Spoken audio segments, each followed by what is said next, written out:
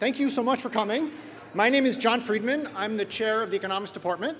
And it's my pleasure to welcome you to this event and tell you a little bit about what we're going to do and introduce Oded. So we're here today to learn about and discuss Oded's new book, The Journey of Humanity. And we're going to divide the event today into three different roughly even sections. We're going to start with a presentation from Oded to tell us about some of the key ideas in the book. We're then going to have a conversation between Oded and two of our colleagues on the faculty, Mark Blythe and Glenn Lowry. And then finally, we'll end with some time for questions from the audience. But let me now turn to introducing Oded, who's going to kick us off. So Oded is the Herbert H. Goldberger Professor of Economics at Brown. And for the last nearly 40 years at Brown, since he came here following his PhD at Columbia, he's founded and developed the idea of unified growth theory, which is a way to really integrate and understand the fundamental causes of development, prosperity, and inequality, not just looking over the past 10 or even the previous 50 years, but really thinking over the entire span of human history. And I think when you come at the problem from this way, the broader perspective really highlights the role of many deep-rooted factors in the transition from stagnation to growth, which has resulted in really unprecedented kind of material prosperity and health, but at the same time, the emergence of immense inequality, both within nations and especially across the globe. So Oded's work in this area has been incredibly influential over the course of his career. He's published just innumerable articles. His work is cited more than 33,000 times.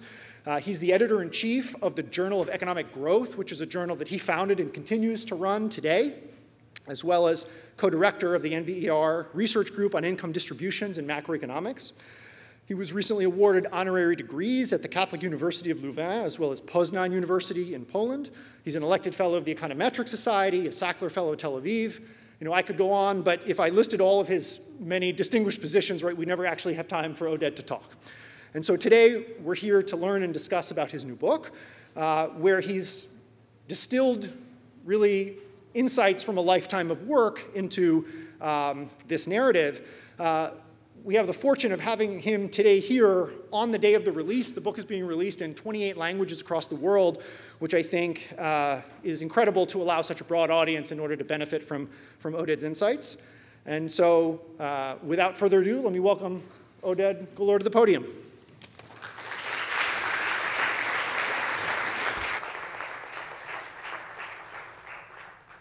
Okay, thank you very much, John.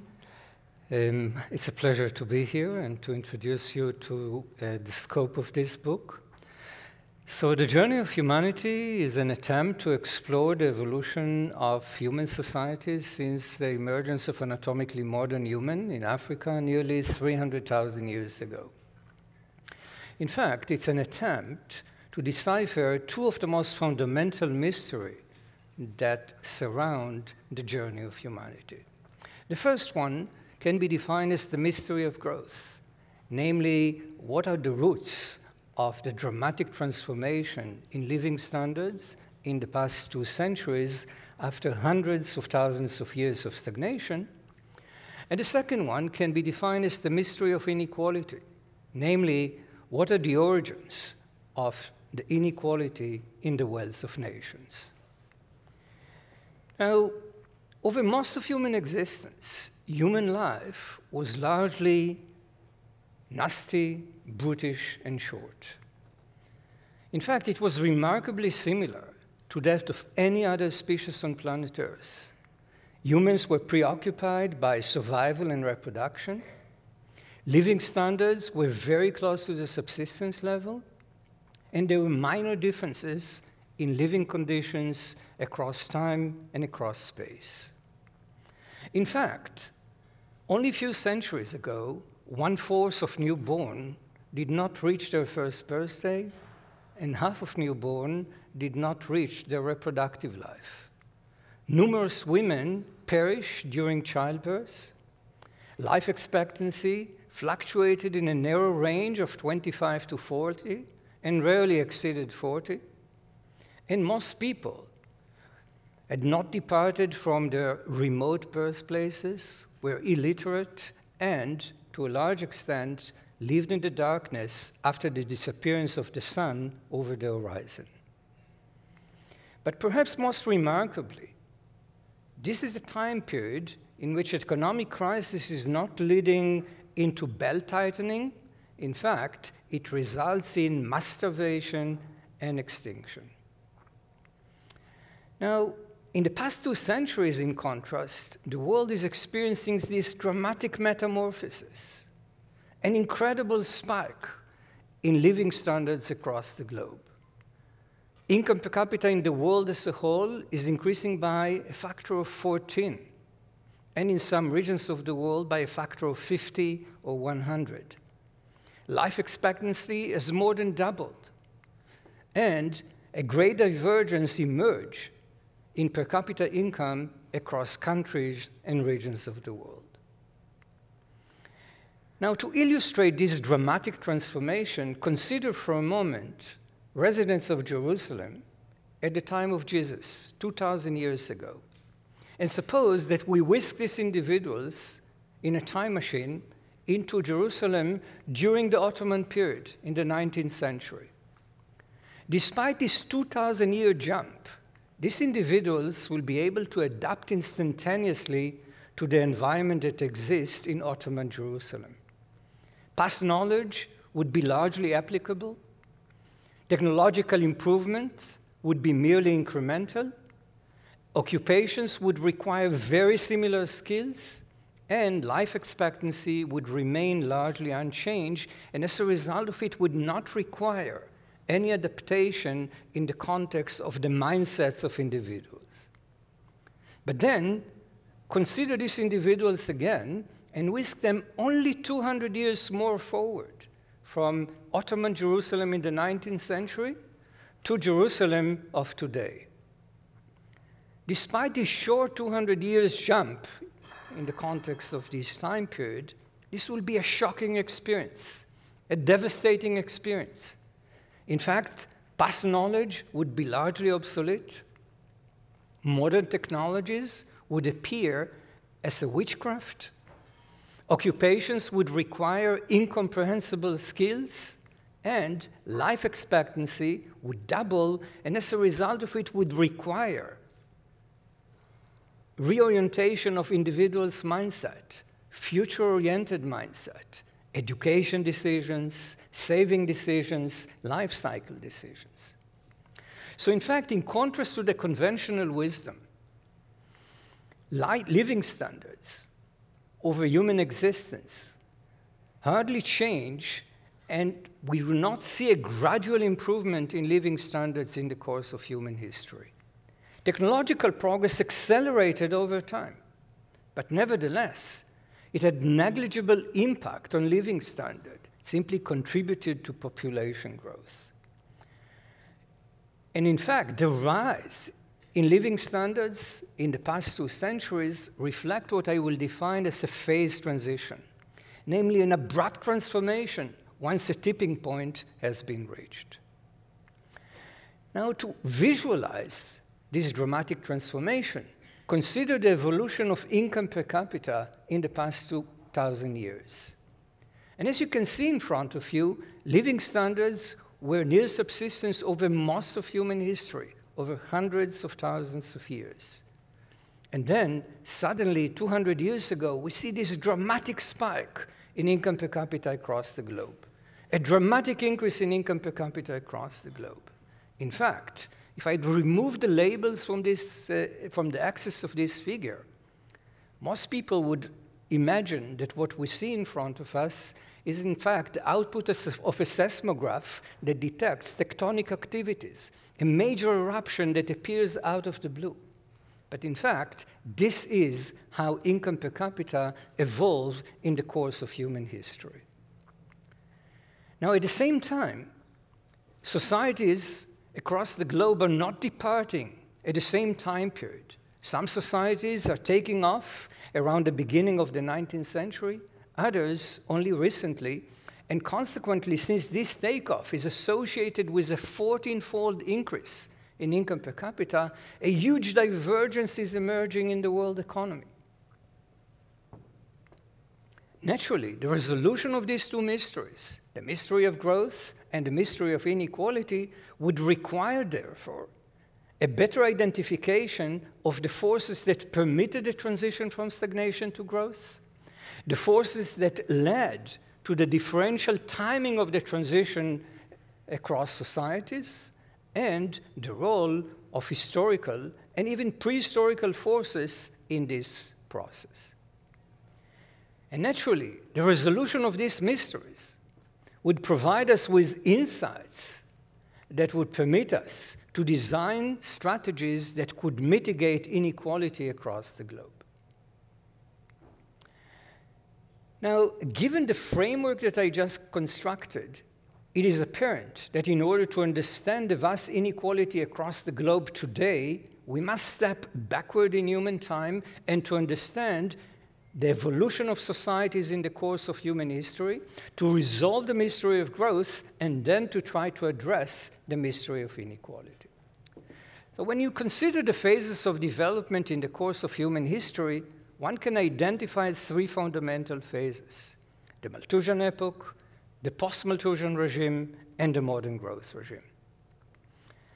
The Malthusian epoch originates with the emergence of anatomically modern human in Africa nearly 300,000 years ago, and it spans 99.9% of human existence, ending in the eve of industrialization around 1750 in the most advanced societies in the world.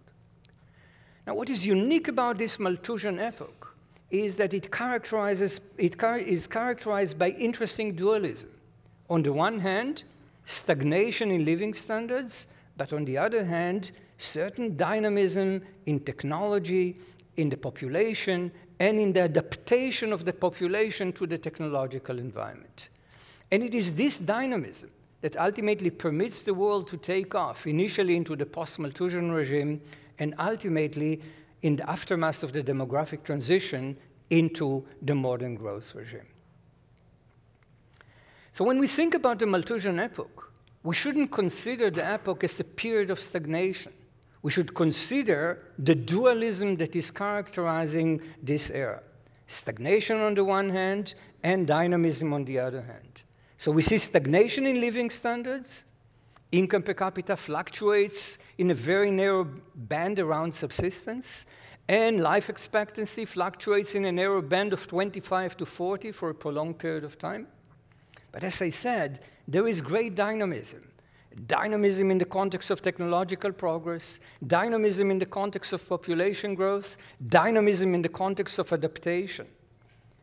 At any point in time, these processes are very slow, but over 300,000-year period, they generate an enormous impact, and in fact, they trigger the transition from stagnation to growth. So given the importance of these forces for the understanding of the inequality across the globe as we see it today, it is important to understand the three fundamental links that are operating in the Malthusian epoch. First, the impact of technology or technological progress on population. So naturally, over this time period, when technology advanced, it generated an increase in income per capita. If people use better seeds, better fertilizers, better tools, naturally, they had higher harvest than otherwise. But this was not long-lasting. This higher harvest permitted mortality to decline, fertility to increase, and as a result of it, the growth of population brought income per capita back to the previous equilibrium position. And consequently, technologically advanced societies or land-rich economies were not characterized by richer population, but more people. They had higher population density, but very similar level of income per capita. And evidence is striking in this respect. If you look at the impact of land productivity or technology on, say, population density in the past, in the year 1500, we see this pronounced positive impact. But if you look at the impact of land productivity or technology on income per capita, there is no impact whatsoever. So this is the first building block. The second building block of these wheels of change that will ultimately bring about the transition from stagnation to growth is the impact of technology on human adaptation. So naturally, the Malthusian pressure affected the size of the population. But in addition, it affected the composition of the population. Naturally, traits that were more complementary to the technological environment generated higher income, tautologically, and in a Malthusian world, higher reproductive success. And consequently, they became more and more prevalent in society. And this adaptation process led to an increase in the prevalence of complementary traits to the growth process, reinforcing the process of development, and ultimately the takeoff from stagnation to growth. And the third element that is important for the understanding of the wheels of change is the origins of technological progress. And actually, the size and the composition of the human population foster technological progress due to the supply of innovations, the demand for innovations, the diffusion of innovations, the division of labor, and the extent of trade. And consequently, these three forces operated jointly, and they can be defined as the wheels of change. During the Malthusian epoch, we see that the size of the population and the composition of the population triggers faster technological progress, but in turn, faster technological progress contributed to larger population size and greater adaptation of the human population. And this process operated over a 300,000-year period, up to a point in which the technological landscape in which people operated changed so dramatically that individuals needed to invest in their education, in their human capital, to cope with this rapidly changing technological environment. So responsible parents started to invest in the education of their children as a tool that will enable them to navigate this stormy technological environment. Human capital formation naturally triggered a fertility decline because families had limited resources and they had to prioritize quality over quantity. And consequently, the Malthusian equilibrium vanished entirely and the growth process was freed from the counterbalancing effect of population. And consequently, this holy triangle, if you wish, technological progress, human capital formation, and the decline in population growth trigger the transition to sustained economic growth. So if you think about the wheels of change, as I said, you should consider population size, the adaptation of the population, and technological progress. Throughout the course of human history, we see this rotation of these wheels, and this rotation becomes faster and faster and faster. For a long period of time, it doesn't make a difference because the environment is changing so slowly that there is no need to invest in the education of individuals so as to allow them to cope with this changing technological environment.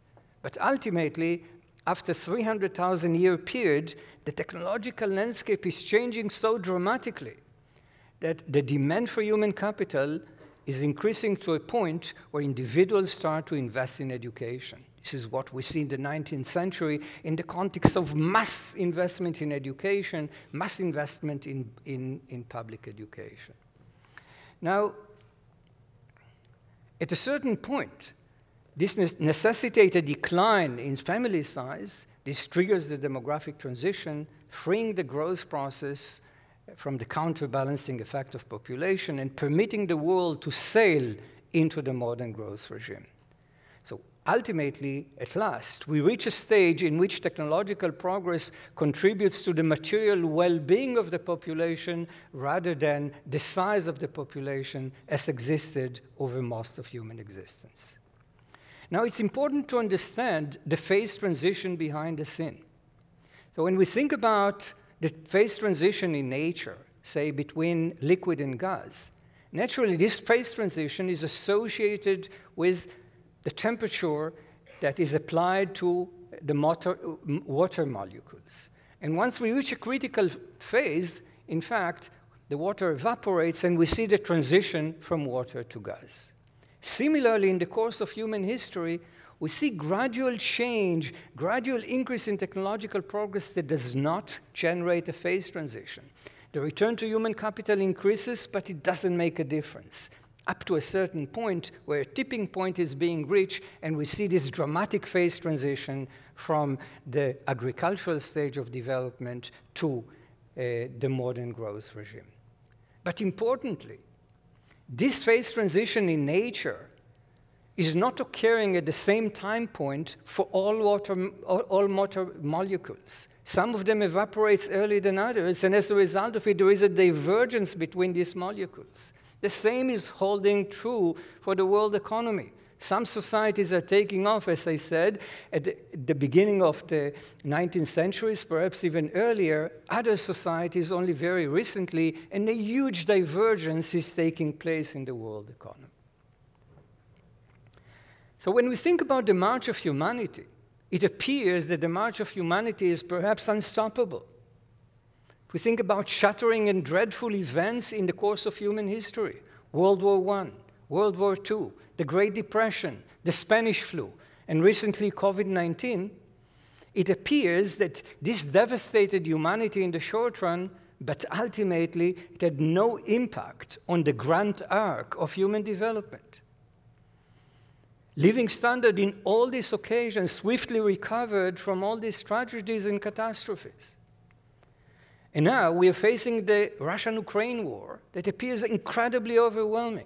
But again, the journey of humanity is providing us with a perspective, providing us with the understanding based on history that this is not going to be long-lasting, and in fact, it's very unlikely to derail humanity from its long-run trajectory. Nevertheless, the looming question is, will climate change be very different? Will climate change derail humanity from its relentless march forward? And again, the journey of humanity is offering a very hopeful outlook. It suggests to us that technological acceleration in the course of human history is in fact the trigger of industrialization, is in fact the trigger of climate change. But at the same time, this technological acceleration brought about human capital formation and the power of innovation. And this is critical because as the world experienced recently in the course of COVID-19, this power of innovation allowed us to overcome a potential long-lasting pandemic with new technologies that were readily made in a very short period of time. So again, if we think about this technological acceleration, we see human capital formation, we see the power of innovations, and we see the persistent decline in fertility across the globe.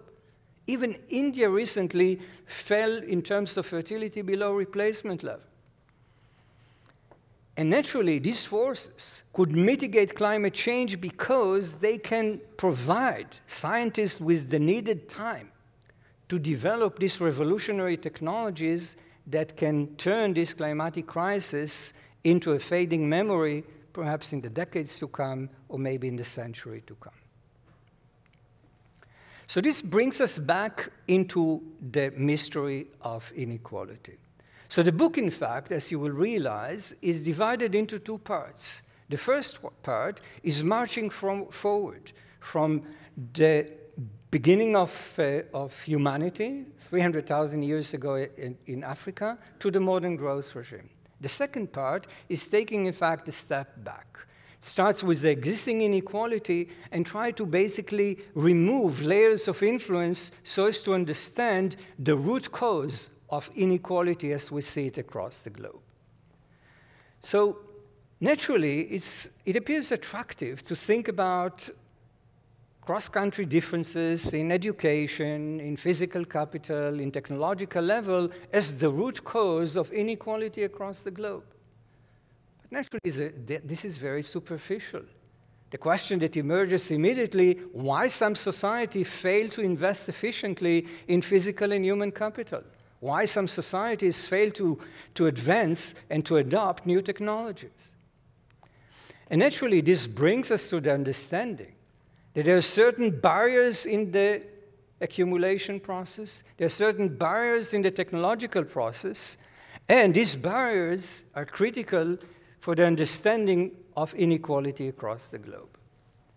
So this takes us to the roots of inequality: institutional factors, cultural characteristics, and ultimately into what I will define the ultimate factors: geographical characteristics and societal characteristics. So as we peel gradually the layers of influence on inequality, the first layer that comes to mind are institutions, or the fingerprints of institutions. So naturally, we see the emergence of differential institutions across the globe. Some societies are adopting growth-enhancing, inclusive institutions, other growth-retarding, extractive institutions. But naturally, institutions are rarely manna from heaven. This adoption is not random. Yes, there are some critical junctures in human history in which we see the random adoption of institutions. This would be true in the division of the Korea Peninsula along the 38th parallel. This will be true in the context of the impact of the Black Death on the decline of feudalism in the UK, the emergence of property rights, and ultimately the emergence of industrialization in England rather than elsewhere. And this may be true in the context of the impact of the Glorious Revolution on the emergence of constitutional monarchy and ultimately industrialization in England. So yes, of course, we can think about counterfactual history in which the division of Korea will be different, and in fact, the North would have been a Western heaven and the South would be a communist hell. Or we can think about an alternative outcome of the Glorious Revolution. We can think about the possibility that James II would have defeated Williams of Orange, in which case, in fact, we would see the persistence of absolute monarchy in England and perhaps even reversion into Catholicism, and this may have delayed or perhaps moved the Industrial Revolution to another place in the world. But this is deceiving. It is deceiving because institutions mostly evolve gradually in the course of human evolution. If we think about the Neolithic Revolution and the impact of the Neolithic Revolution on population density, the increase in population density naturally increased the demand for institutions that could generate cooperation in the construction of public goods, and as a result of it, foster the cohesiveness of society. We can think about other geographical endowments, soil suitability for large plantations that could generate naturally the emergence of a landed aristocracy, a landed elite that is basically imposing extractive institutions and ultimately slavery. Or we can think about the disease environment as a factor that delays development and ultimately delay the adoption of centralized institutions. So overall, institutions naturally are important, but there are deeper factors that are governing, in most cases, these institutional developments. So then I remove the layer of institutions, and I'm looking at the next layer, namely what I will call the cultural factor. And yet again, we can see the emergence of differential cultural traits across regions. We see the emergence of growth-enhancing cultural traits, such as social capital in some regions of the world, and we see the emergence of growth-retarding cultural traits, such as family ties, in other regions of the world. But again, this is not manna from heaven. In fact, institutions typically respond to economic incentives, and they respond to the environment in which people operate. Yes, again, there are some instances that can be defined as random growth-enhancing cultural mutations. For instance, in Judaism, mandatory literacy around the 1st century AD that ultimately persisted due to the fact that literacy became very important in the urban environment. But initially, the sages that advanced this idea did not conceive and did not anticipate that this will be the outcome. So in this respect, it's truly random. Or you can think about the Protestant Reformation and the emphasis on thrift and entrepreneurship This is naturally not random. This is in the context of religious competition at the time, but perhaps semi-random cultural mutation. And naturally, this had an impact that was long-lasting. But broadly speaking, cultural traits are responding to economic incentives, are responding to the geographical habitat in which people operate. So if the return to human capital is higher, we see a gradual increase in the predisposition of human beings to invest in human capital. If the return to agricultural investment is larger than otherwise, we see a gradual increase in the ability of individuals to delay gratification, and as a result of it, the emergence of future-oriented mindset. If the environment is very volatile in terms of climate, we see the emergence of certain attitude towards loss aversion that ultimately affects entrepreneurial spirit. And if the environment is characterized by soil that is suitable for the use of the plow, this generates a division of labor that is not very favorable towards women, and consequently gender biases that again persist over time. So if anything, cultural traits are not manna from heaven, they are an outcome of the geographical and, from time to time, the institutional environment. So this takes us back to the next layer of influence, namely geography, what I will call the shadow of geography. Geographical characteristics such as soil quality, climate, the disease environment, and isolation. Naturally, they had direct impact, as you can imagine, on labor productivity, on human capital formation, on trade and technological progress. But in addition, they had an indirect impact on the evolution of cultural characteristics and institutional characteristics. So naturally, if we want to understand the world around us and inequality across the globe, we have to go to these deeper roots of cultural and institutional characteristics. But this, in fact, in our march backward in human history to search for the deep roots of development, takes us into the first revolution that humans experience, namely the Neolithic Revolution. And in the course of the Neolithic Revolution, the transition from hunter-gatherer tribes to agricultural communities, we see the emergence of a non-food producing class that is associated with knowledge creation in the form of science, technology, and written languages. And this transition is generating a technological head start that persists over a prolonged period of time. And some argue that variations in the timing of the Neolithic Revolution is the main source of inequality as we see it across the globe. So this is the diamond hypothesis. In fact, what the data shows us is something strikingly different. The diamond hypothesis is certainly valid and explains a significant portion of the variations still about the year 1500. But what Diamond failed to understand is that the transition to agriculture was associated with the enhancement of comparative advantage in agriculture.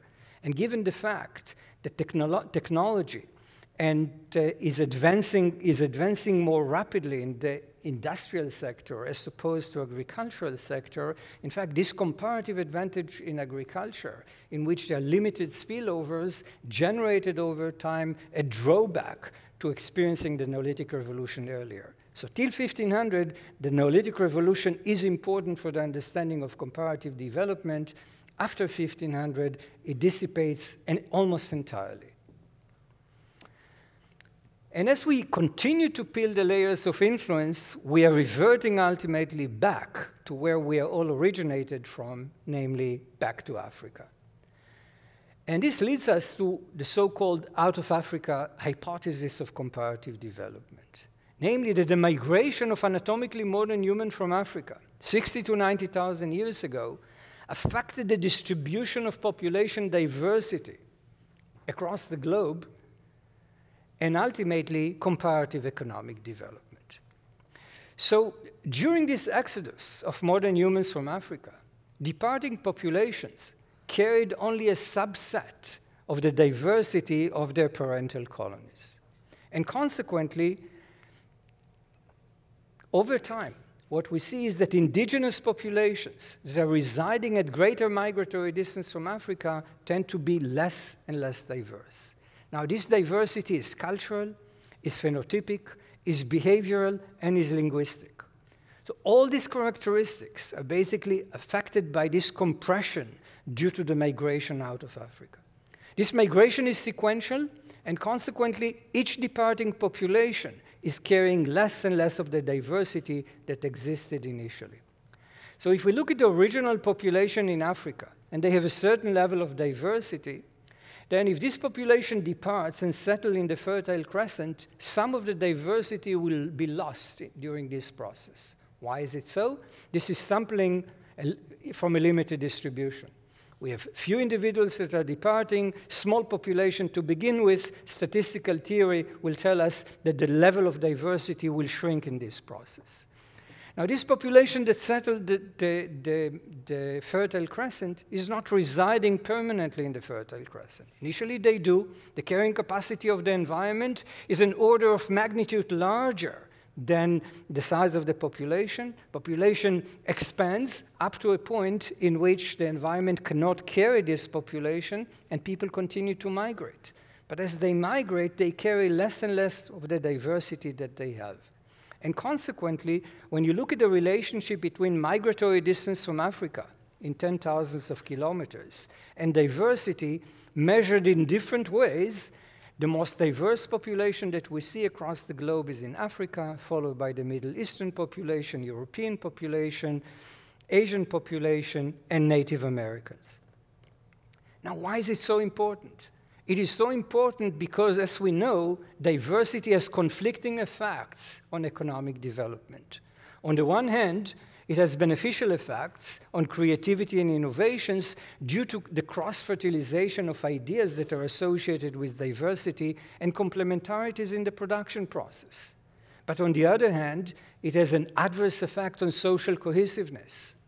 It reduces trust, it reduces agreements about the desirable public goods, and it triggers conflict. And consequently, if there are positive and diminishing effects of diversity on productivity, on innovations, and if there are positive and diminishing effects of homogeneity on social cohesiveness, this implies that one should expect to see a hump-shaped relationship between diversity and economic development. And this is precisely what the data is showing us, regardless of whether we look at it at the past or at the present. Namely, in panel A, you can see the relationship between diversity and population density in the year 1500. In panel B, the relationship between diversity and urbanization in 1500. In panel C, the relationship between diversity and income per capita today. And in panel C, the relationship between diversity and light night intensity today. And the pattern that emerges is that an intermediate level of diversity is conducive for development, but importantly, over the course of human history, as technologies are becoming more and more challenging, more diverse societies have the upper hand. So in the year 1500, the optimally diverse societies were Japan, Korea, and China. And in the year 2000, in fact, the hegemony is moving to a place like the United States. Now, this is not true only in the context of countries. If you look at ethnic groups across the globe, 1,265 ethnic groups that are recorded in the ethnographic atlas, you see the same pattern from 10,000 BC, 5,000 BC, 1,000 BC to 1500 CE. Namely, every observation that will be taken shows this pronounced hump-shaped relationship. So this suggests to us that, as I said before, the wheels of change, namely population size, the adaptation of the population, and technological progress, rotated in the course of human history, but not in the abstract. They interacted with institutions and cultural characteristics, and more profoundly, they interacted with the geographical environment and migratory distance from Africa. And as I said, in the course of human history, this transition led ultimately into a takeoff in some societies 2 decades 2 centuries earlier than otherwise, and a huge divergence in income per capita across the globe. So if you think about the roots of comparative development, it is apparent that deep-rooted factors explains nearly 86% of the variations in income per capita across the globe today. The dispersal of anatomically modern humans from Africa explains 17 to 26% of the variations. Time since human settlement and the Neolithic Revolution, around 3%, where the Neolithic Revolution is really minor here. Geographical factors, 27 to 38%. Disease ecology, 10 to 15%. Cultural factors, about 20%. And political institutions, 3 to 9%. Now, as you can see, all factors are important. Some may be more important than others, but in order to understand inequality in the world today, we have to be respective of all these forces. Now, as you can recall, a few hundred years ago, Malthus wrote his thesis and made very dismal predictions about the future of humanity. And economics, as a result of it, was termed the dismal science. So am I going to contribute here to the notion of the dismal science, in the sense that am I suggesting, in fact, that there is historical determinism and therefore we are doomed by historical conditions? And the answer is not at all. In fact, the insights from the January of Humanity suggest to us that the design of growth-enhancing, country-specific, history-specific policies is critical for the ability of humanity to flourish in the decades to come. Think about it in a very simple fashion. The World Bank is advancing the idea that we should promote education. And that's wonderful. We should certainly promote education. But the World Bank is not triggering the curriculum that is basically advancing different societies. Think about what we just understood about the role of diversity. Naturally, in societies that are highly diverse, education and the curriculum should be geared towards social cohesiveness and tolerance. But if you take the other extreme, a society that is very homogeneous, education should be geared towards pluralism, namely towards thinking outside of the box, towards challenging the status quo. That's just one example that shows you why the understanding of the past of humanity is so important for the design of policies that could mitigate inequality. Now think about the geographical origins of cultural traits. We talked about future-oriented mindset as an outcome of the natural return to agricultural investment. If there is a particular society that resided in the place in which the geography was not conducive for the development of future-oriented mindset, again, the education curriculum should be such that there will be greater emphasis on developing long-term orientation among children. Musical instruments, for instance. Or if you think about gender equality or inequality, if certain societies resided in a region of the world in which plow suitability was such that it generated the adoption of the plow and the division of labor among men and women that is not very conducive for women's liberation, then again, in this society, more emphasis than otherwise should be placed on gender equality. And just to conclude, perhaps surprisingly, progressive policies that are not necessarily always growth-enhancing appears, based on the journey of humanity, to be conducive for development. Gender equality, tolerance, diversity appears to hold the key for human prosperity. So thank you very much.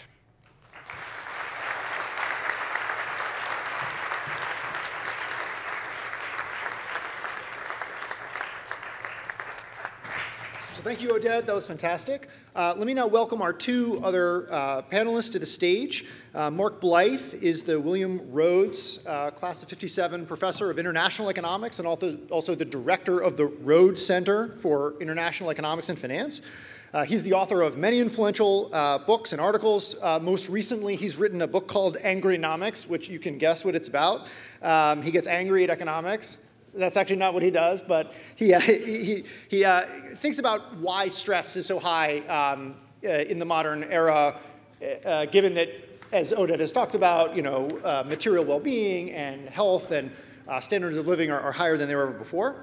Glenn Loury is the Merton P. Stoltz Professor of the Social Sciences. Glenn has produced impressive work in so many areas over the course of his career, probably nowhere less important than helping us think about race and inequality. And he's the recipient of many, many distinguished fellowships and honors, including just today being named a 2022 Bradley Prize winner, recognizing his extraordinary talent and dedication to American exceptionalism. Congratulations, Glenn.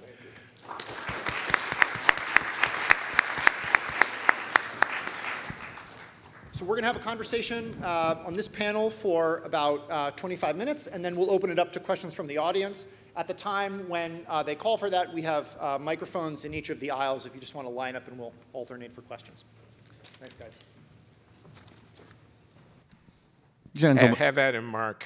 Gentlemen, how shall we proceed? All right, so I think we're going to just basically say something about what we thought of the book and have a chat, and then we'll just open up to Q&A from there. So I shall kick off on this one. I'm currently doing a class. Many of you are in my class. Well, it's not a big class, so you know me. Proportionally, a few of you are here. And it's called From Growth to the Green Transition. It's a hard class to do, because it's so bloody depressing. This is not a depressing book. This is a hopeful book, and we got a sense of why it was a hopeful book, both in terms of the fundamental mechanisms that Oded draws upon to explain the journey of humanity, and having the audacity to explain it as a positive story in this particular moment, I think is actually kind of brilliant. But then also to expound, as he did at the end, on, if you will, kind of the policy consequences of this, of how we can go forward with this and actually maintain this fabulous journey that we've been on. So I applaud the book. I recommend it highly to everyone. It's a great read. I think you should read it. I think you should give it to your angry uncle for Thanksgiving. I think you should give it to everyone who's feeling down and skeptical at the moment, because it really does perk you up nicely. Now, it would be remiss of me to sit here and not offer at least some kind of vaguely critical commentary, but I mean this in the best sense of scholarly engagement, and that's what I'll try and do in a few minutes now, just to put a few issues on the table. So the first one is, when we were teaching growth in the class, it was very hard to find a book to start off with. So we went with this book from a few years ago by an economist at Harvard called Helpman. And basically the story in the book is the following. There were the classicals. They were kind of growth theorists. Then there was darkness. Then there was a guy called Domer. Then there was Lewis. Then there was Solow. Then there was Romer. That's kind of it. And it's a collection of special theories, right? It doesn't sum, right? If you think about it, with Solow's residual becomes TFP, which is everything we don't really understand until Romer says it's knowledge, right? So it's not joined up in the way that this theory is. And what we have here is a proper, I would say, general theory. Now, what do we mean by a general theory? A general theory explains all that these special theories can, and can also make predictions forward and encompass more and more generally, right? That's a tall thing to ask for. And there is a fair question about the ability of social scientific theories legitimately to do this. And here's why. There's two reasons. I'll give you two examples. One is in the book, and the first one, of course, is Malthus. So Malthus, in a sense, was a perfect general theory that was 100% right until it was 100% wrong. So that bifurcation point, all those long-run factors you were talking about, weren't really visible. And when they became visible, we didn't even know they were making that bifurcation, that transformation, until you're actually living it. So it's very difficult to know how general a theory is. The second one is, the only other economic theory I know that's dared to have a general theory title, of course, is Keynes' general theory. And Keynes' general theory was generally right for about 35 years, and then the world changed, and it stopped generally being right in many ways. So there is a question, I think a legitimate one, of how much we can expect this to go forward. It's a great and compelling, and I think very convincing story of a very long period of human history, practically all of it to date. But can we be confident that that's going to continue. Right? And I want to be confident because I want to believe the story. I want to believe that we will continue on this journey together because it's a good one. So with that, a couple of just things to throw out, and then I'll pass over to Glenn. The first one on this is on the whole core notion of human capital formation, and is it so central to what we are doing now and to the welfare outcomes that we care about? So let's think about this in terms of the fact that we're sitting in a university. We're not just sitting in any university, we're sitting in Brown, we're sitting in a very elite university. And we've seen a massive expansion of higher education across the West in the past 40 years, and particularly in the past 20 years, on the grounds that if you go to college, there's a college premium, you have higher lifetime income, etc. More and more people go to college. But there is kind of a simple demand and supply story here that if you basically give half the country a degree, the value of a degree has to fall. Unless you're at the very top, then it becomes kind of a giffen good, and then you pay even more because the returns at the top are even higher. So I wonder about those dynamics going forward. Can we put so much stress on human capital formation through education as being the thing that will allow us to continue this journey? As someone who's employed at Brown, I really hope so, but that's my selfish side. The policy consequences on this. Policy can be good, policy can be really silly. Someone in my class the other day reminded us of the policy of the 1990s, which the World Bank was also behind, which was giving people in Africa laptops, which didn't go very well because they didn't yet have internet nor sort of stable electricity supplies or anything that would actually make the laptop into a serious weapon. It was gesturism in that sense. So you can take that as an example of, yes, you can focus on knowledge and you can focus on technology, but as you correctly point out, they have to be historically specific, culturally specific, and right. It's very hard to know in advance if these things that you're doing are the right things to do. Two more points, and then I'll pass over. The book, I think, is wonderful on inequality between countries. You sat through the explanation. I'm not going to belabor it. I think it's right. I want to also acknowledge and applaud the fact that what Oded does is to take on front and center issues of colonialism and imperialism and integrate that into his explanation. He doesn't shy away from it at all. Not as violence and conquest and extraction in the normal sense, but in a sense of basically taking the effects of international trade and amplifying them in such a way that those countries that were agricultural became more agricultural and more exploited on that basis, while the technological rents, if you will, all went to the ones that were already advanced. And I think that is right and a really useful way of thinking about it. But we do also have to acknowledge that we live in a world of great intra-country inequality. So there's been a cottage industry, as we know, over the past 15 years of talking about inequality, particularly in the United States.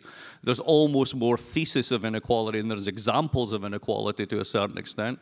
And you can pick lots of different causal stories, whether it's Piketty, whether it's skill-biased technical change. There's lots of different ways of getting it, and they're probably all grasping one part of the truth. But what then does human capital formation tell us about those inequalities? I think it's doing a great job on the country story, but what about inside countries in that way? And then finally, we have to mention climate. Are there no limits to this story? One of the things that we did in our class was we actually went back and read that notorious report from the 70s called The Limits to Growth. And I expected the students to hate it. And the strange thing is they didn't. There was still a resonance to the notion. And of course, we've become more sophisticated in this now, with climate scientists talking about planetary boundaries rather than worrying about if chromium's going to run out. But nonetheless, there is this notion of there may be limits out there. And I just wonder about how the story copes with the notion of limits. So I applaud the book, but I'd love to hear a bit more on how we would navigate those particular challenges. Thank you. Terrific. Mark. I won't take long because we should have some time for colloquy. First of all, let me just declare that we are in the presence of greatness. The audacity, the range, the profundity of this research program, there are half dozen different tributaries that are coming together in a great river of intellectual innovation. My colleague Oded Galor stands with the greats of economic history in the ambition, if not entirely in the execution. Time will have to tell about that. But we should pause for a moment and see what economic science, taken seriously and applied assiduously, can achieve. And I think we do see that reflected in this research program and codified in this text. Secondly, I'd have to join with Mark in asking, where's Marx? I see Malthus. Where's Marx? Where's capital? Where's asymmetric exchange? Where's power? Where's conflict? Where's expropriation, appropriation in this story of the journey of humanity, particularly as we talk about inequality in the contemporary world? And finally, because I intend to make my remarks brief, diversity, human diversity. He says linguistic, he says cultural, he doesn't say genetic. Why don't you say genetic? Isn't that the root of the other? Isn't the migration out of Africa as populations get further and further and as they become narrower and narrower in the range of genetic endowment that is being reproduced over generations, isn't that at the root of the other dimensions of diversity that you talk about? If so, what are the moral implications of a theory of inequality which at its root is based on human genetic diversity? If not, how do you differentiate between your program and the program, and I mean no disparagement of others who take human diversity seriously? We don't have to name names, and I am not casting any aspersions, but I'm saying these arguments are extremely controversial. So where's Marx, if anywhere at all? And I, of course, don't just mean Marx, I mean Piketty. And of course, I don't just mean Piketty, I mean the people who are talking about asymmetric relations between the North and the South in the theory of international global order.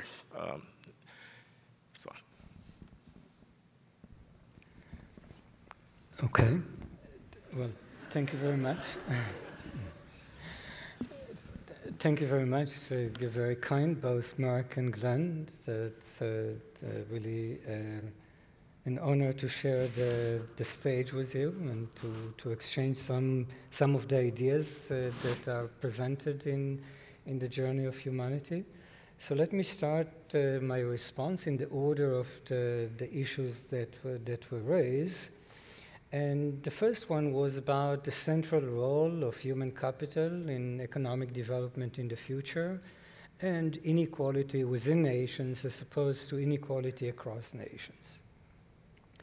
So naturally, the central force, if we think about the wheels of change, the central force that is operating behind the scene, and at the moment very much visibly so, is technological progress.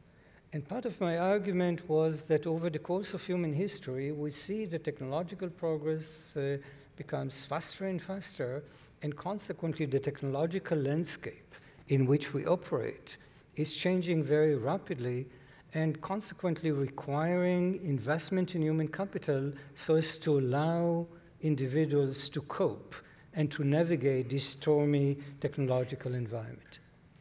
I think that if anything, this will become more pronounced, and this suggests that the nature of education in the coming century will shift even more dramatically towards general education and the decline in the importance of vocational education. So as we know in the past, much of the schooling was vocational schooling and was designed to prepare us to operate in a field in which occupations were well defined. But the environment is changing so rapidly, and consequently occupations at the moment and in the future will change very rapidly and will suggest that the nature of education will be such that it will train us simply to learn how to think and to learn how to navigate this stormy technology. So my prediction about if I think about the next century in the context of education, as I said, is further decline in vocational education and further enhancement in general education. Now, as to inequality within nations, indeed, the book is focusing on the two mysteries that I underline, and they are really about inequality across nations. But naturally, one could have explored further inequality within societies. So again, if we think about the contemporary era and we think about inequality as we perceive it today, we know that a significant portion of the rise in inequality in the context of the past 3-4 decades had to do with what some defined as skill-biased technological change, but I would define as skill-biased technological acceleration. Namely, the fact that technology is accelerating, the fact that the environment is changing more and more rapidly implies that education is more rewarded, again, in the general form as opposed to the vocational form, and abilities are very important. And this is a huge source of inequality in the world. And again, perhaps this is the unpleasant prediction of the journey of humanity. The prediction here will be is that because of this technological acceleration and because of the reliance on general education as opposed to specific education, we will see even further increase in inequality in the context of wage inequality. The third question that you asked was about the limit to economic growth. So how do we account for environmental constraint? And here I have to be a little more speculative and sort of to envision the course of technological progress in the coming century. And again, it is my conviction, learned prediction, conviction, but not necessarily empirically based prediction, that the nature of technology will be such that a lot of the limits to growth that we envision today will not be present in 50 years. So as I said earlier, I think that the power of innovation will take us to a place that we cannot really anticipate at the moment. At the moment we see resource constraint, I think many of these resource constraints will dissipate in the coming decades, and as a result of it, the limit to economic growth appears to me less significant than we consider. Now to Glenn's set of questions. So where is Marx and where is sort of political division, class struggle, etc.? In some sense, it's in the book, but it's in the book in a slightly more profound way, in my opinion. So when I describe the writing of Marx, I'm emphasizing the fact that Marx, in fact, failed to see the importance of human capital in changing the profitability of entrepreneurs. So when Marx was basically thinking about the imminent class struggle that will emerge, he suggested that we see the gradual accumulation of physical capital, and as a result of it, increased competition among capital owners that will cause the decline in profit rates, will increase exploitation, and ultimately will lead into class struggle. But as we know from human history, in fact, class struggle did not occur in most industrial societies. It occurred in Russia, which is mostly agrarian at the time. The industrial sector was rather minimal. And I think that the failure of Marx, and I talk about it in the book, was precisely the misunderstanding of the role of human capital in the production process. Namely, at a certain point, we reach a stage in which human capital started to complement physical capital in the production process. And in fact, it was precisely industrialists that realized this and lobbied intensely for the provision of public education for the workers so as to prevent the decline in their profit rates. So Marx is absent in the thesis because he was wrong, in my opinion. He didn't really understand the role of human capital in the journey of humanity. He was really obsessed about class struggle precisely because of a misunderstanding of the importance of human capital in the production process. Now, as to exploitation and the role, pardon? Slavery. And slavery. So in fact, I think that I devoted to this a significant portion of the chapter on institutions, where I basically made a point that, yes, I mean, at a certain point in human history, we see the emergence of what I call a new cultural trait.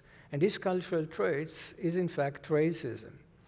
And in fact, this cultural traits is serving well certain individuals in societies, certain segments of societies, and permit them to be engaged in exploitation and to justify it by pretending that other humans are not equal, and as a result of it, exploitation is in fact feasible. So certainly this is very important for the understanding of the journey of humanity, but again, the emphasis on the grand arc of human history is in the end showing us that this period of exploitation was not a blip in human history. Naturally, anyone who went through this period was devastated for generations and for centuries. But ultimately, I don't think that it diverted humanity from its course, and it will not divert humanity from its course in the long run.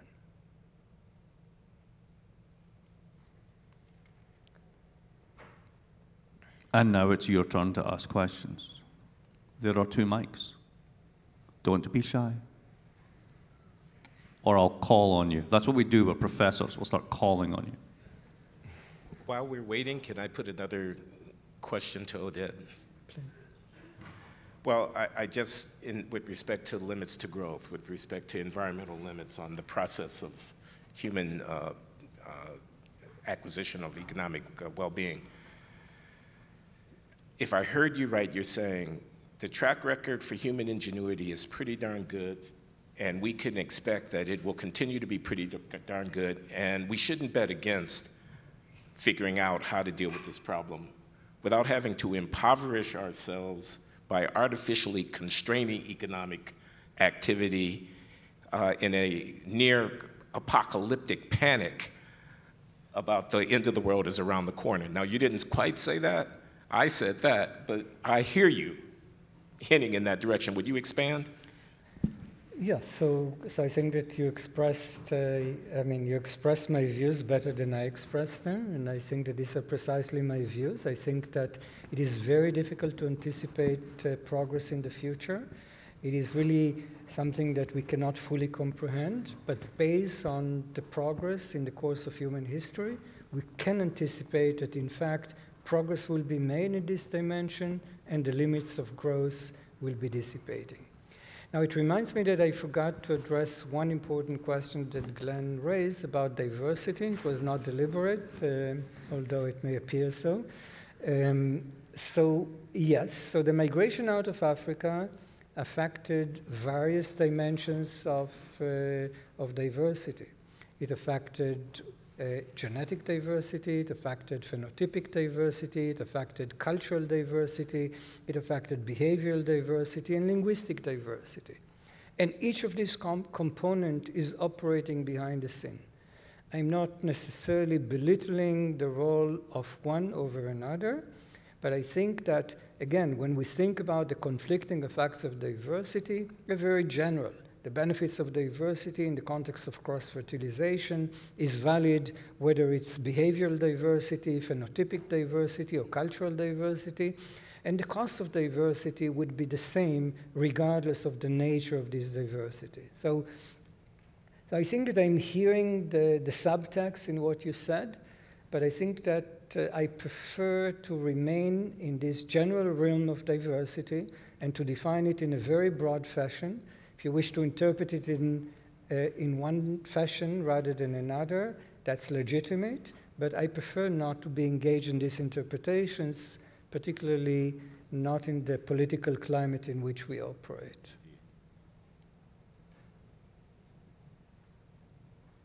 Are we going to have to carry this? Come on. Go. There's a microphone beside you, sir. Thank you, Professor Galor, for your time and your presentation, the rest of the panelists.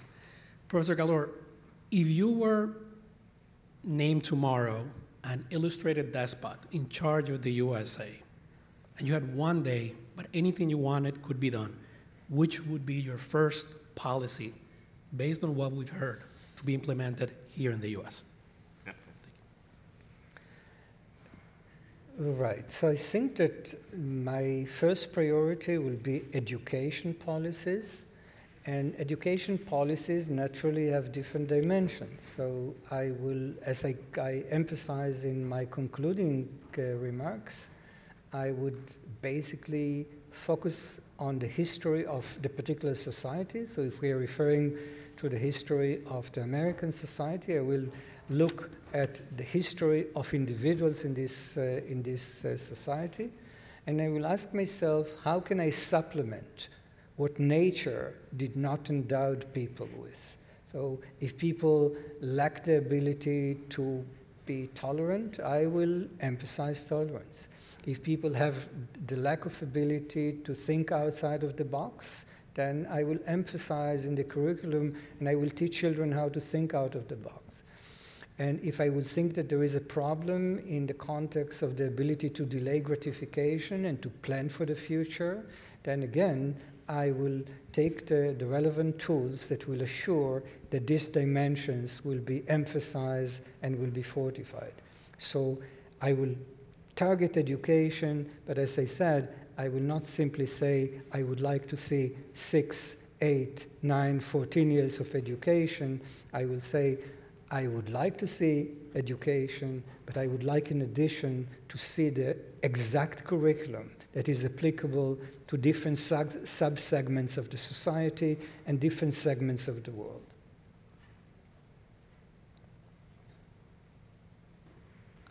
Regarding the resource constraints on economic growth, even if technology makes it so we need fewer resources to produce what we currently produce, doesn't that mean we will use more of it?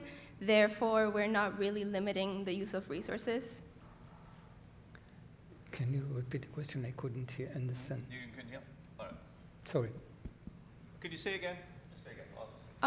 Even if technology makes it so we need less resources to produce a given output, if we need fewer resources, doesn't that mean we will use more of it or create greater output? Therefore, the resource constraint is still an issue. So there's an efficiency paradox. When you get more efficient and more productive, you don't go, well, we'll just stop here. We'll actually use more. So you still end up basically creating more of the same problem. Right. So thank you. That's a good question. And I think that, again, if we think about the lessons from history, that over a 300,000 year period, we see technological acceleration. We move from stone tool technologies to steam engine technology and to rocket space technology. So we move gradually. We are, nevertheless, we are naturally exploiting more and more of the resources, but in this process, we learn to a large extent how to produce energies and sources of energies that were not usable in the past. Certainly, nuclear energy was not present a century ago, and we can use it, and perhaps we are minimizing the usage for inappropriate reasons. And we will find other sources of energy that we cannot simply envision. So as I said, my prediction, my conviction, and as I said, it's a learned conviction, but it's not empirically based, is that, in fact, we cannot really anticipate the course of technological innovations. And if we want to anticipate, the anticipation that we should have is, in fact, that we will be able to overcome what appears to be as resource constraints. That's my view. But again, that's a subjective view, not an empirically based one. Hello. I just had a quick question. I was wondering if you could address the resolution to global inequality at the end of the day. Because your own model suggests that one of the most important aspects that determines the success of a global economy right now is the timing of the takeoff and the ability of it to adapt early to the new technologies. But technological progress is increasing in speed. So because of that, you would only expect that there would be, a few countries with very, very successful and blossoming economies and others who are entirely behind. Right. So as I said, yeah, indeed. So when you think about inequality today, it can be traced to differential emergence from stagnation to growth across the globe. And this, in turn, is associated with deep-rooted factors. But if you look at inequality today, as I said, and as I just emphasized in my earlier responses, we can design policies that will mitigate this inequality. For instance, education policy. Namely, I can learn from history about the difficulties that are prevalent in each society due to cultural traits, geographical traits, institutional traits, etc. And I can target these particular elements with education policy, for instance, and as a result of it, I will be in a very good position to mitigate much of the inequality. So for instance, if you look at the difference in income per capita between the US and Bolivia, Bolivia being in the sample the most homogeneous country in the world, the analysis suggests that Bolivia can increase its income per capita by about increase it by about fivefold, simply by having the level of diversity that is present at the moment in the United States. This is an achievable policy. This is a huge jump in income per capita. As I said, the book is focusing precisely on the roots of inequality so as to resolve this inequality rather than to suggest that, in fact, inequality is a fate. The argument is that if we understand our roots, we can participate in the design of our future.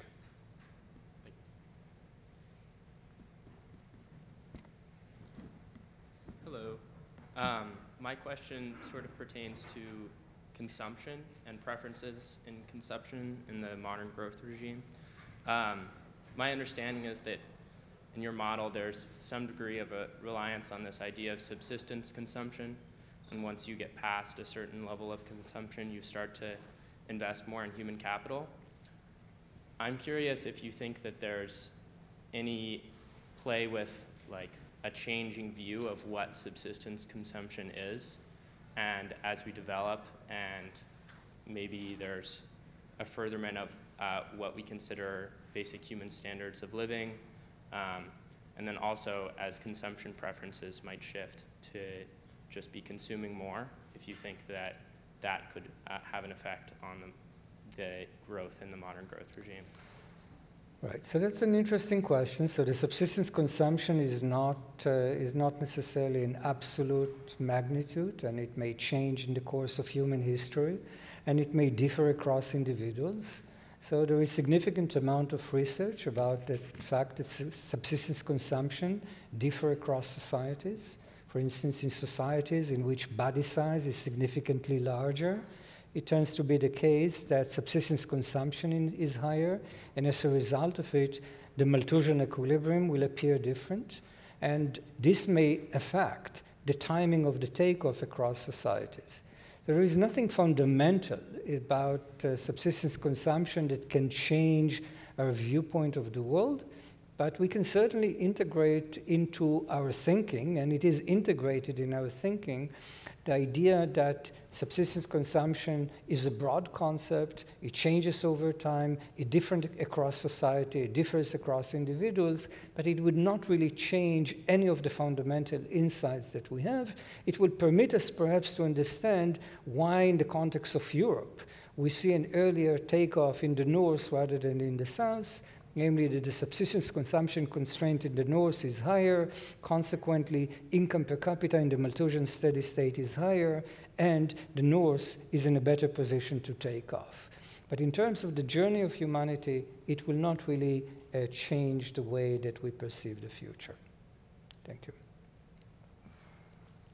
Hey, I wanted to ask you about conflict. So we're saying that diverse societies are benefiting exponential, like increasing growth, but we're also saying that they're being held by some external threats. So, and like in addition, you know, technology is also pushed by conflict, right? So a lot of our technology is residual of you know, like armed developments and so on. So I wanted to ask you, in the context of, you know, Russia's invasion to Ukraine, do you envision conflicts becoming more global in the sense that you know, like as a collective, we're developing a better sense of our identity as the West versus something else?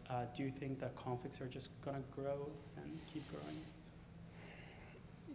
Yeah, that's a complicated question, and it's really difficult to make this prediction. So your question had two parts. So the first one is that, in fact, diversity is contributing to social non-cohesiveness, and as a result of it is conducive to the incidence of conflict. And we do see it empirically. We see that, in fact, societies that tend to be more diverse tend to be engaged in civil conflicts more than otherwise. Now, the question is, what do we see across the globe?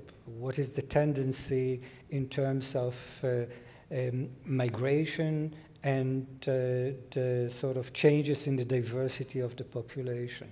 So as I said, if we think about societies that are very receptive to migration, on the one hand, they benefit from cross-fertilization of ideas, but on the other hand, we see diminishing social cohesiveness, trust, and an increased incidence of conflict. So certainly, if in fact you see certain societies in which the degree of diversity is magnified, and if there are no education policies that are designed to mitigate the adverse effect of diversity on social incohesiveness, then we may see this type of occurrences. But again, we live in a world in which policymakers are very receptive to ideas, and I would expect policymakers to invest significantly more in the ideas of tolerance, respect for alternative groups, and consequently, I do not necessarily anticipate an increase in the incidence of conflict. Thank you.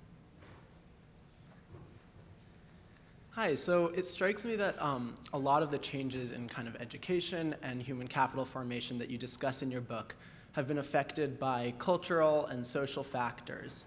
And I'm curious about kind of expanding that to this education policy prescription, since so much of the change hasn't necessarily been brought about by policy. Can we be confident that education policy can bring about these large-scale changes, especially in comparison to fiscal or other policy areas? Right, so whether I can be confident, so naturally if I think about policies in the late 90s, early 2000, what is defined as the Washington Consensus, and there was an attempt to basically develop a policy prescription that will, that perhaps will alleviate poverty and inequality across the globe. I think that the difficulty of these policies had to do with the fact that this was one policy that was supposed to fit all countries, all nations, all societies, all ethnic groups. What we learned from the journey of humanity is that this is in fact an ill-conceived policy. And if we want to design a policy that will be successful, it really needs to be targeting history-specific elements that exist in a society, and if this type of policies will be enacted, then again, I think it's a win-win situation, and therefore I do not see necessarily any difficulties in implementing these policies as opposed to alternative policies, because these are policies that will generate an enormous return, and in this respect, I do not necessarily see political conflict in the implementation of these policies. But as I said, the important ingredient here is to target the policies to the individual elements of the society rather than more broadly. Thank you. Thank you. That's a great precursor to my question. If it's so, logical and efficient to implement these policies, to have them tailored to each country given their history-specific situation, why haven't we seen it already, and what is the path forward?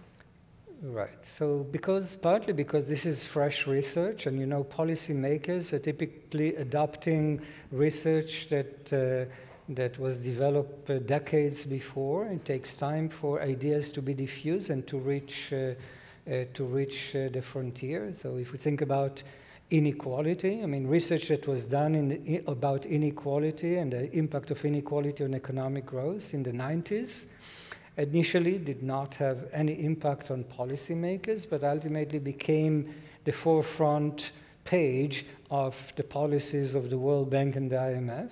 And I think that we will see down the road. It's just a matter of time. As I said, policymakers are slow in adopting frontier technology and frontier knowledge. That's my simple explanation.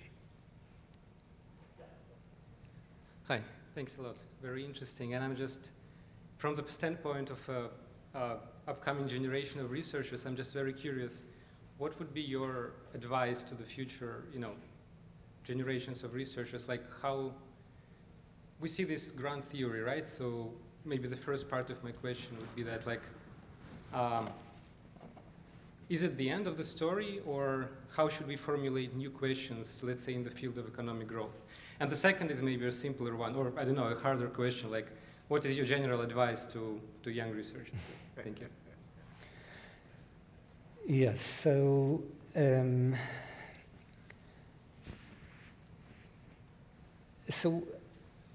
I was asked a similar question in a different forum not so long ago, and the way that I want to think about the journey of humanity and my advice to young researchers is that, so when I was writing the book and when I was basically fortifying every little element in the book with the proper footnotes and the proper research, etc., I was looking at some of the evidence, and I saw that basically some humans devoted their entire career for the understanding of something that ultimately, in the context of the journey of humanity, is not even a blip. It's really a minor footnote. And as I said at the time, I'm very appreciative to this, because without these footnotes, one cannot really have the grand understanding of the evolution of humanity.